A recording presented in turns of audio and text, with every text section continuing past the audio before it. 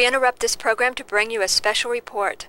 An aircraft carrying 216 passengers and crew has made an emergency landing due to smoke in the cockpit and passenger cabin. The aircraft is being evacuated and fire and rescue teams are on the scene.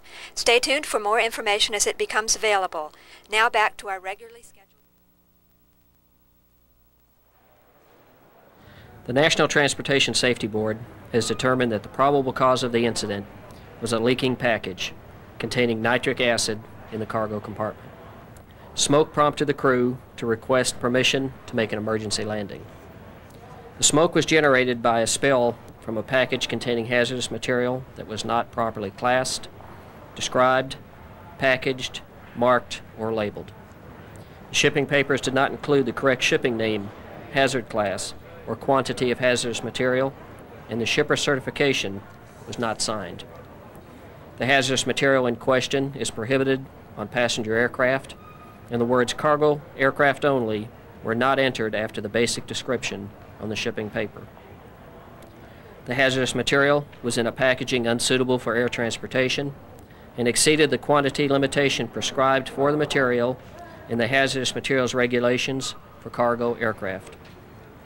The shipper failed to train its employees in the proper classification, packaging, and hazard communication requirements for hazardous materials, and the carrier failed to train its employees in requirements for accepting, handling, and transporting hazardous materials.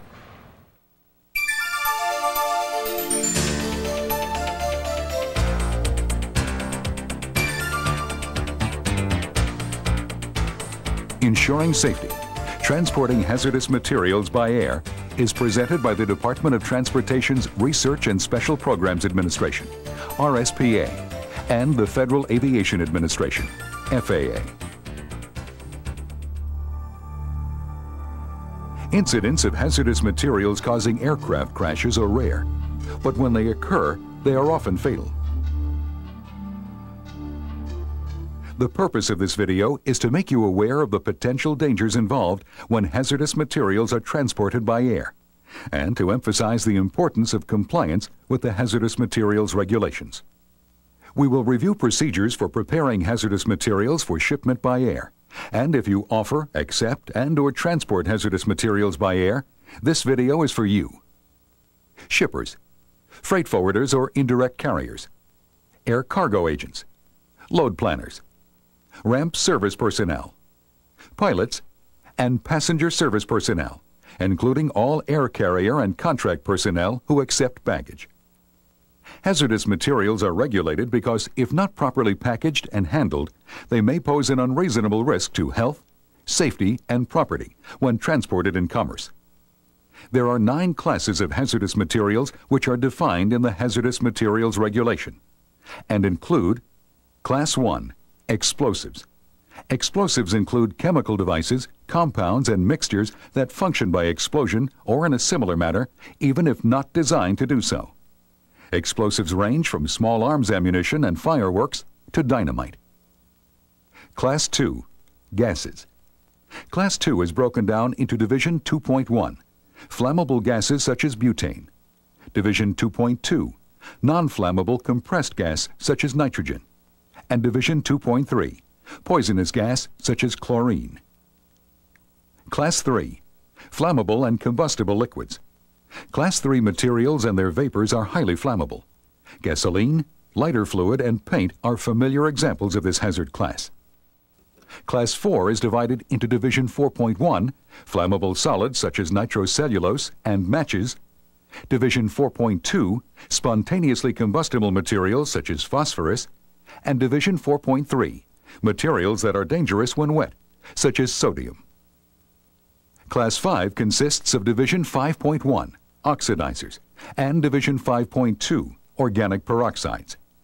Oxidizers such as hydrogen peroxide generally yield oxygen readily and cause or contribute to the combustion of other materials. Organic peroxides such as benzoyl peroxides are materials that have a double oxygen bond and readily provide oxygen and contribute to combustion. Class 6 is divided into Division 6.1, poison or toxic materials, and Division 6.2, infectious substances. Poisons such as sodium cyanide and parathion may cause injuries, even death, if swallowed, inhaled, or absorbed through the skin. Infectious substances include viruses or bacteria that may cause disease in humans or animals. Class 7. Radioactive materials. Radioactive materials emit ionizing radiation that may be harmful to humans or animals and can affect photographic and X-ray film. Only radioactive materials intended for use in or incident to research or medical diagnosis or treatment may be carried on a passenger aircraft. Class 8. Corrosives. Corrosive materials may cause damage when they come into contact with living tissue, aluminum, or steel. The acid in a battery is an example of a Class 8 material. Class 9. Miscellaneous hazardous materials. These are any materials that may pose a risk to health, safety, and property that are not covered in other hazard classes. This includes materials with anesthetic, noxious, or other similar properties which could cause extreme annoyance or discomfort to passengers and the flight crew, thereby limiting them in the performance of their duties. Familiar examples of Class 9 include dry ice and asbestos. Under international regulations, consumer commodities also fall into Class 9. But under U.S. regulations, consumer commodities are classed as Other Regulated Materials D, or ORMD. Each of these classes can be transported safely if packaged and handled correctly.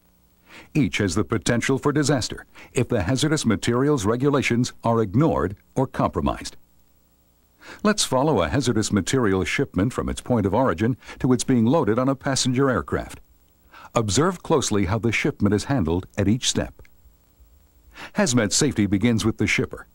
The shipper classifies, describes, packages, marks, and labels the shipment, prepares the shipping papers, and provides emergency response information.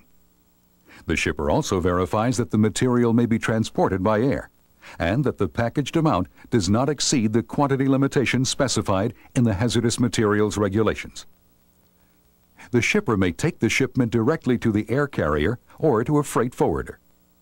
Before accepting the shipment, the freight forwarder must verify that the package complies with the regulations, that the package is in good condition, and that the shipping papers have been correctly prepared. Packages that are damaged or leaking or otherwise improperly prepared must be refused. Only properly prepared shipments can be accepted. The next stop is the air carrier's cargo department. The air freight agent checks the entries on the shipping papers for compliance with the hazardous materials regulations. The basic description of the hazardous material must include the proper shipping name, hazard class or division number, identification number, and the packing group, if one is assigned. The packing group indicates the degree of danger, with PG1 indicating great, PG2 medium, and PG3 minor danger. Packing groups are not assigned to Class 2, Class 7, and ORMD. The shipping paper must include the total quantity of material being shipped and any additional descriptive information required by the hazardous materials regulations. Shipping papers must have a 24-hour emergency response telephone number and assigned shipper's certification. The air freight agent also checks the condition of the package. The packaging is determined by the hazard class of the material and the packing group assigned to the material. The hazardous materials regulations offer the shipper a choice of packaging. This shipment, for example, must not be accepted. These boxes are not authorized for the hazardous material being offered and are incorrectly marked and labeled. Packages must be marked with the proper shipping name and ID number of the material. Other additional markings may be required, such as technical names, RQ, and orientation arrows for liquids. Labels are required to communicate the primary and, if applicable, the subsidiary hazard of the material. This shipment has been properly prepared. The packaging is appropriate and displays the correct markings and labels. The shipping papers are correct as well. Once the package and paperwork have been inspected and accepted, the air freight agent prepares the Notice to Pilot in Command. The notice will tell the captain that hazardous materials are on board, what they are, how much was loaded, and their location on the aircraft. The shipping papers, emergency response information, and notice to pilot in command must accompany the shipment. The load planner must be notified that a hazardous material shipment is planned for a flight. The load planner must verify that the hazmat is within the quantity limitations for the aircraft. The load planner prepares the cargo load plan, including the locations for loading the hazardous material. If more than one type of hazardous material is planned for a flight, the compatibility of the materials and the separation distances required must be considered in planning.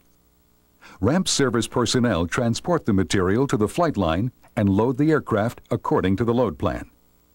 Ramp service personnel enter the location of the hazmat on the aircraft on the notice to pilot in command and give it to the captain.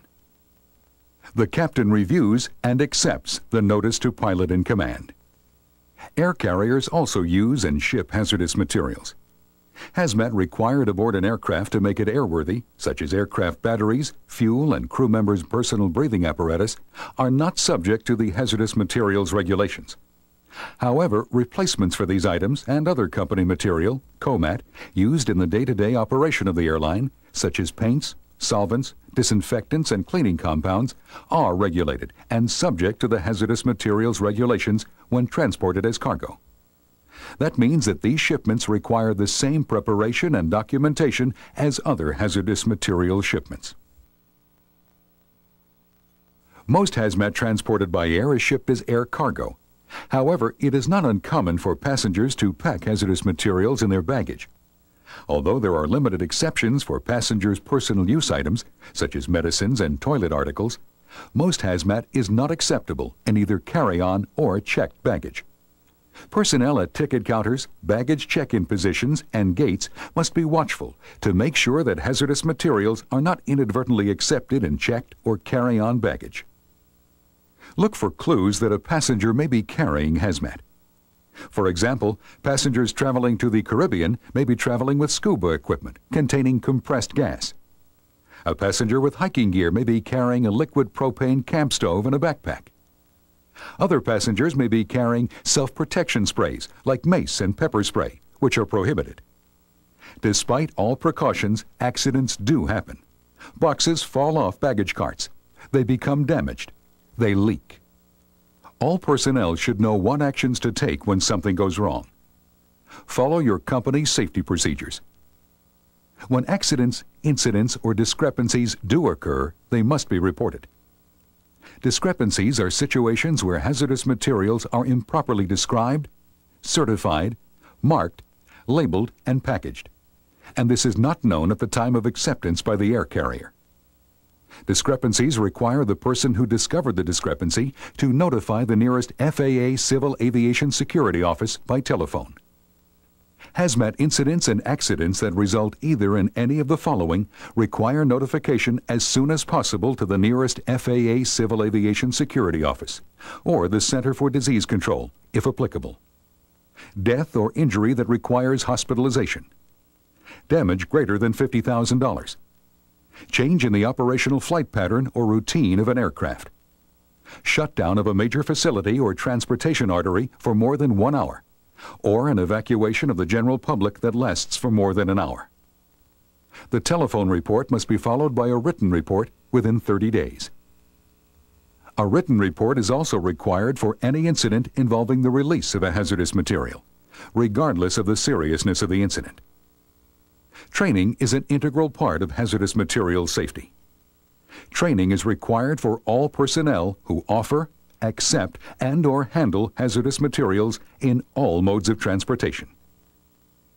Initial training is required for new employees or employees who assume new hazmat-related responsibilities. This training must include general awareness, familiarization, function-specific, and safety training. A person may not perform a hazmat function unless they have been trained in that function. Or for a new employee or one who changes job functions, they work under the direct supervision of someone who is trained. If any regulatory requirements pertaining to a function the employee performs change, the employee must be retrained concerning that function immediately.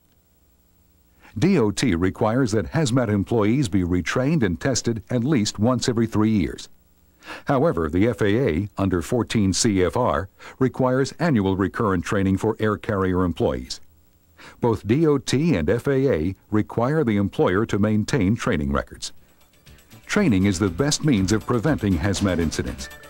The responsibilities for hazmat safety are shared by everyone who handles hazmat shipments, from the shipper to the air carrier. Along with training, compliance with the regulations, general awareness, and diligence at baggage check-in positions, you can help ensure the safe transportation of hazardous materials by air.